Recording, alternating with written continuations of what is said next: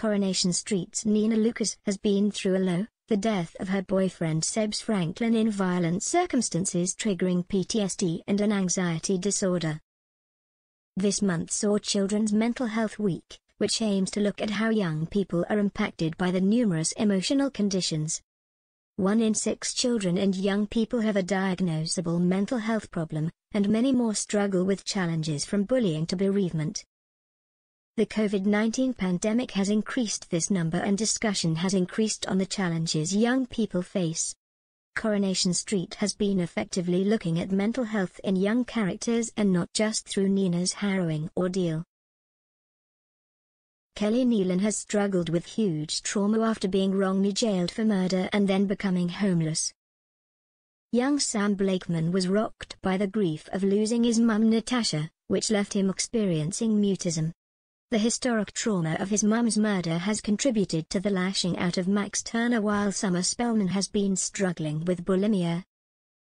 And Asha Allahan has dealt with numerous image issues, with the character feeling pressured to bleach her skin and then being shamed with a filmed sex video. The soap has been rightfully praised for the writing, ambition and performances around tackling these topics, and part of the success is the relationships between the young friends while the mental health difficulties have intertwined, hitting home the fact that many young people experience the illnesses at once. Mollie Gallagher recently spoke to metro.co.uk and candidly discussed how her own anxiety has helped her shape her performance as Nina. Admitting that she doesn't leave Nina at the exit door, it's clear how much she loves and values her character, and how important she finds representing the material accurately.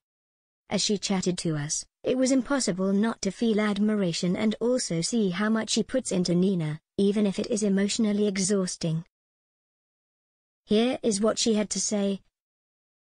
How do you get into the frame of mind when playing Nina? It's interesting. I've always been an anxious person really, so the whole intrusive thoughts and the things Nina is going through, I relate to it, not in the same way as Nina because she's been through this trauma, but for me, growing up, you have compulsions, don't you? You think in your head, oh, if I do this, something bad won't happen. I relate to that quite a lot. I understood it quite easily. It was something I do relate to, which I guess was quite helpful. Are you proud to educate audiences about mental health on a mainstream program? Definitely. When they said everything about Nina's aftermath, I was really happy. I have my own experiences. I thought it would be a great thing to try and do. It is very different. Nina isn't showing any compulsions. I think that's interesting to explore. It manifests itself in different ways, and I think that's important to show how anxiety is different for everyone. Your co-stars are taking on storylines that would fall under the mental health bracket. Do you all feel you might have learned something by watching each other's work? You do learn, yes. You only know your own experiences. I think it is interesting and really important to learn about. It can help people who experience it and look out for anxiety in friends and family and offer support for anyone. There is an outdated misconception that only older people watch Corrie. Do you think it's important to reach the younger demographic? Definitely. I think sometimes, things that are hard to explain, if a young person is watching Corrie and relating to Nina's story, they can use it as a point of reference. I feel, how Nina is, it may help people realize they've been struggling and may not even know it's a condition. They may think they do the things they do because it's part of them. Roy is an important factor in Nina's support network, which is very notable and valuable to show.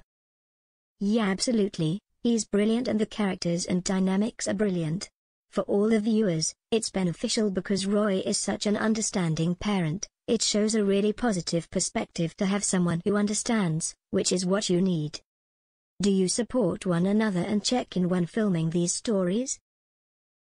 Yeah, especially when I have to film scenes where Nina is panicking because your heart rate is really going. Everyone is great and people always check in. It's great that people are always there. Do you ever take your work/storyline home? I definitely don't switch off. That's just my natural personality. I get very attached to things. I'm very attached to Nina. Not in a bad way, I think that's why I wanted to be an actor. I'm such a feeler of everything. I feel emotions really intensely. I think that's why I'm doing what I'm doing.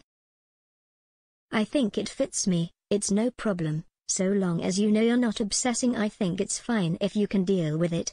I don't switch off completely, but, in a way, it's fine for me really. Do you feel protective of Nina? I think about her quite a lot, but it only helps when filming scenes. You get time off as well. A lot of people have reacted positively to young actors and characters within the show. How does that make you feel? It's the absolute best feeling. It means that what you've done it right. You have goals and the audience is everything really. You want to do everything right, especially with such important topics. When you get good feedback and stories that have helped people, it's the best thing. It's very rewarding to know storylines are helping people and saving lives.